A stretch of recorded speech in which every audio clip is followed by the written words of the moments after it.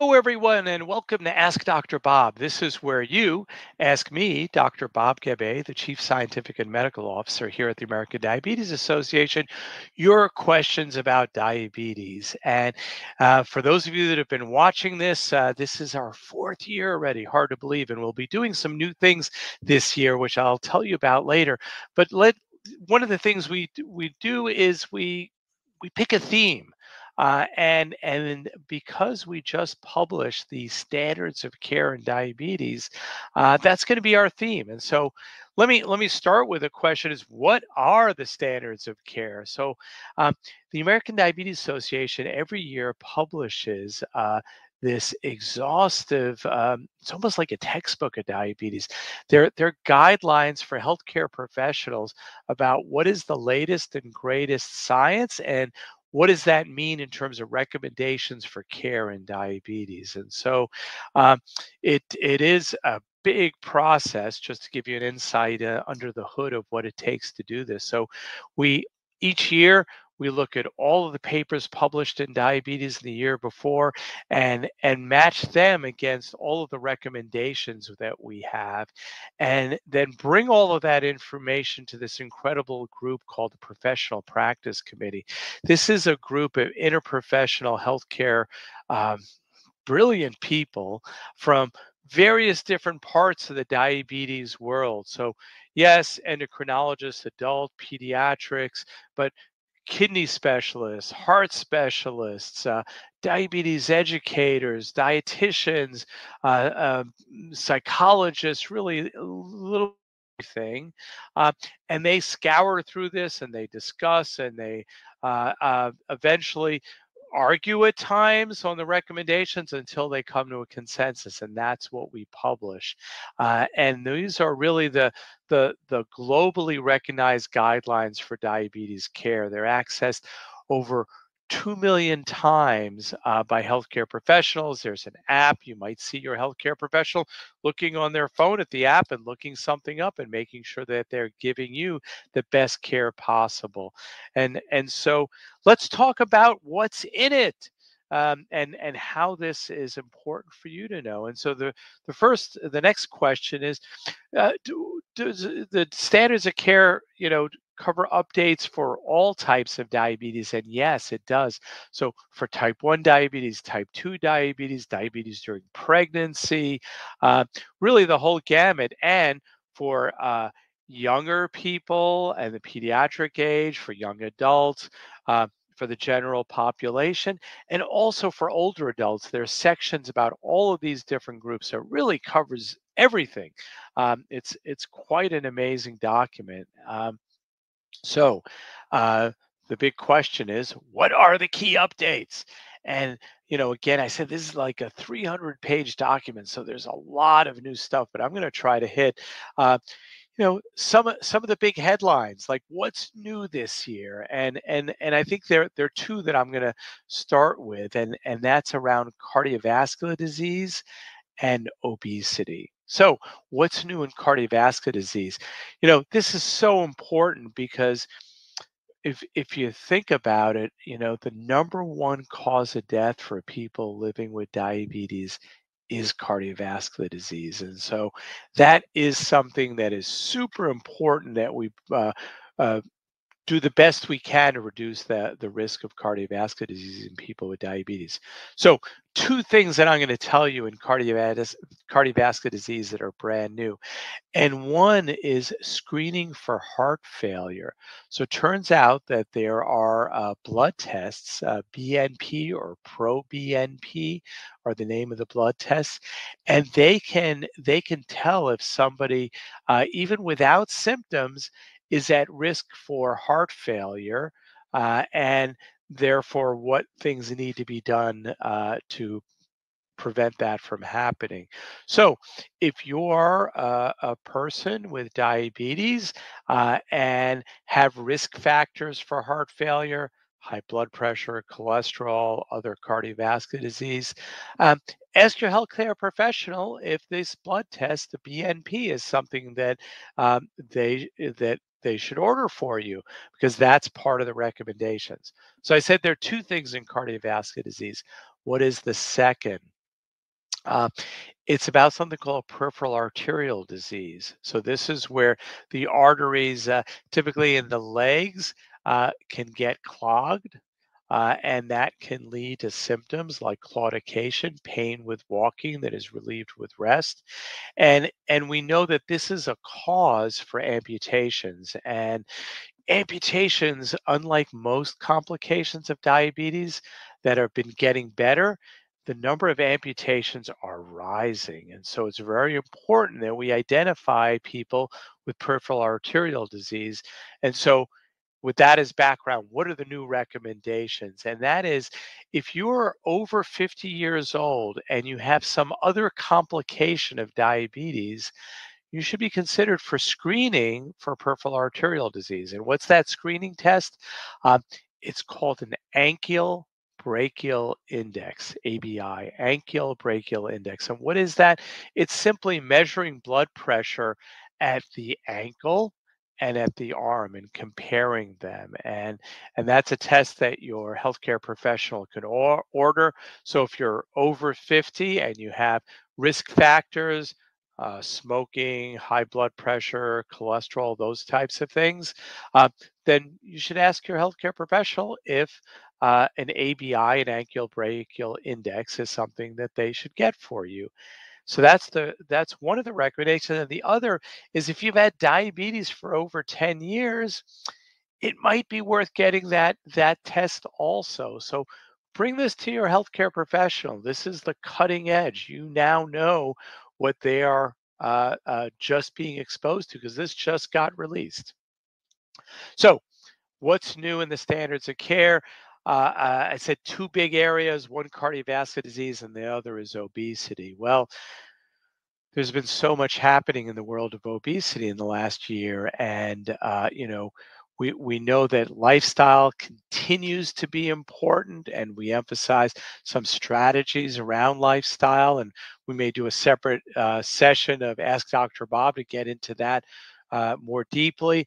The other recommendation is that when it comes to medications for obesity, uh, there are two first line medicines before really the two most recommended medicines, and that is semaglutide and tirzepatide. You may know them by a number of different brand names. uh, uh, Ozempic or Wegovy is brand names for semaglutide, and for tirzepatide, we have Monjaro as the recommend as the brand name. So those are the first line drugs if someone is going to be treated with medications. Um, the other recommendation about obesity uh, is that body mass index, which is a calculation based on your height and your weight. And it gives you a number, a BMI number. You may have sometimes seen it as that. And that's what we use to define whether someone is considered overweight or having obesity. Uh, and the recommendations this year are to say that's a great thing to calculate, but you should also consider some other measurements. Uh, a waist to hip ratio, the diameter of your waist versus your hip, or just your waist, what your waist size is, can be another important measure of obesity. And so that's the recommendation there. So, two big headlines out of the standards of care: cardiovascular disease and obesity. So, the next question is, well, how about type 1 diabetes? What's new there? And I think there are a couple of things I want to share. Actually, three things. So, let's do it. Uh, First, there are some recommendations because many times, and this may have happened to you, people with type 1 diabetes, particularly as adults, are misdiagnosed and thought to have type 2 because type 2 diabetes is more common. Well, uh, we give some recommendations for healthcare professionals how to sort out whether someone has type 1 or type 2 so that they don't get misdiagnosed. So that's recommendation one. Recommendation two is about the staging. Um, so, turns out that there are stages of type 1 diabetes. What are those stages? Well, stage one is when You have normal blood glucose, uh, but you have these special antibodies that are predictive of developing diabetes. And so if you have those antibodies, but your blood glucose is normal, you're in stage one. Stage two is when you have those antibodies, two of those antibodies, and your glucose levels are not normal, but they're not high enough to say you have diabetes. So that's that intermediate zone, stage two. I'm going to talk about stage two in a moment because that's important to call that out. And then stage three is what we think of as type 1 diabetes. Your blood glucoses are elevated, you're high enough to have be diagnosed with frank type 1 diabetes and that's what we sort of always been talking about is type 1 diabetes. So stage one, stage two, stage three. So why is it important? Well, for stage two diabetes, we now have a treatment that if we find that people have stage two diabetes, meaning that they have antibodies and their glucoses are abnormal, but not enough to say they have diabetes, there's a new medication uh, called teplizumab.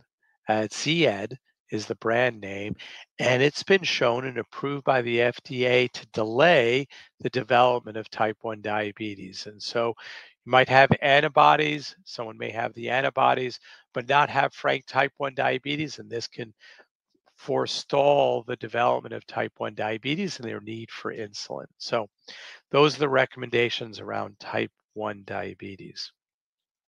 As I said, the standards of care are just chock full of information and lots of recommendations. So uh, there are a couple of other that I want to throw out, and this is a question.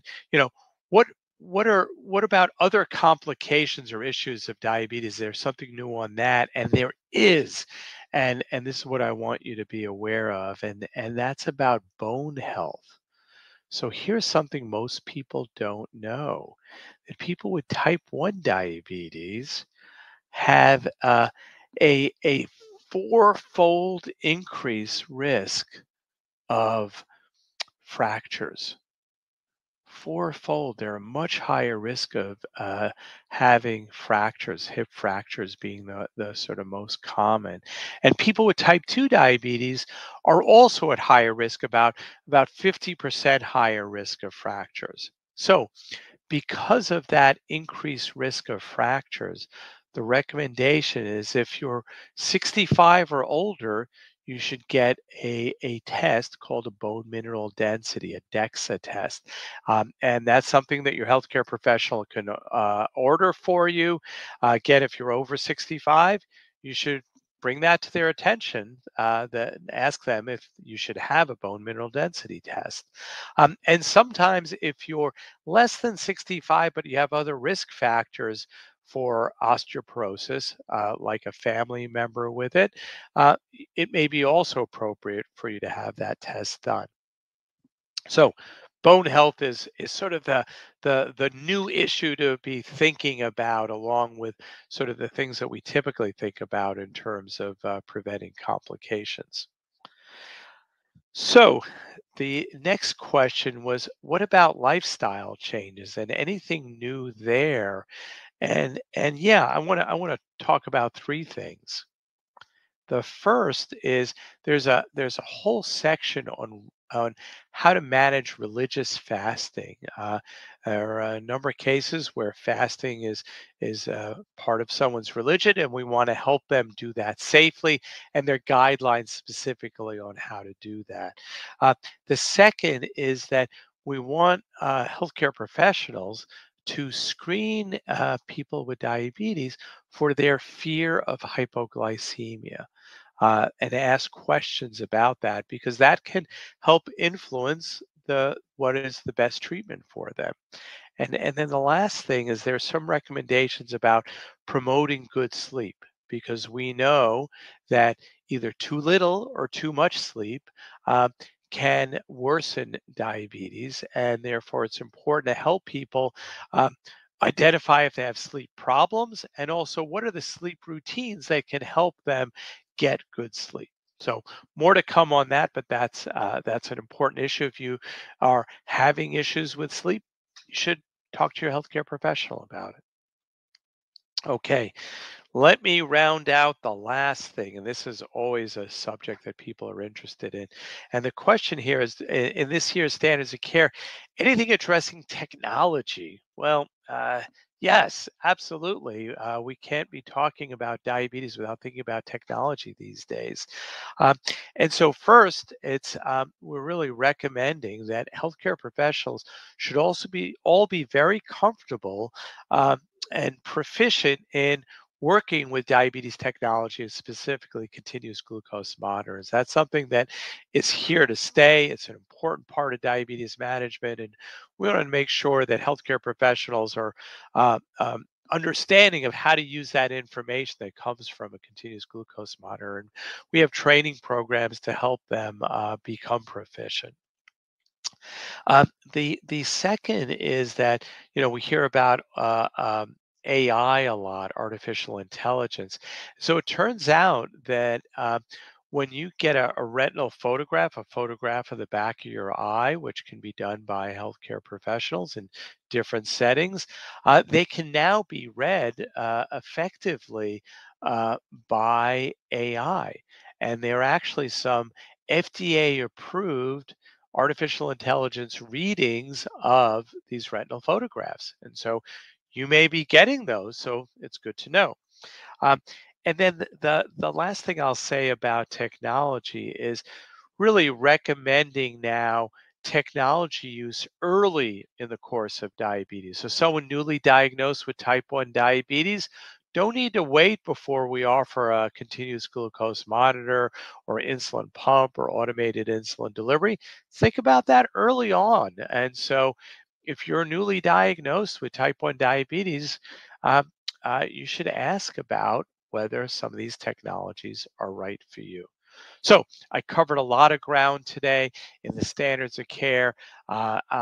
Please spread the word if this is helpful and you know other people that this information would be useful for. And the question always comes up, where can I find out more? Well, the entire standards of care, as well as an app, as well as uh, a webinar on it, is all available free to your healthcare professionals. And feel free to suggest it to them. But you may want to look at it. I'll just tell you it's not written for sort of lay people. It has a lot of technical language. So sorry about that. We are working on a version that would be specific to people living with diabetes. So stay tuned to that. But all of that's available at no charge at the American Diabetes Association website. So look for the standards of care there. And so with that, thank you for listening. Stay tuned for our next episode next month. Please spread the word. If this has been helpful, follow me on LinkedIn, on Facebook, because I post lots of other things that can be helpful for you to live healthy with your diabetes. And stay tuned for the changes in 2024 to the format of Ask Dr. Bob. So be well and take care.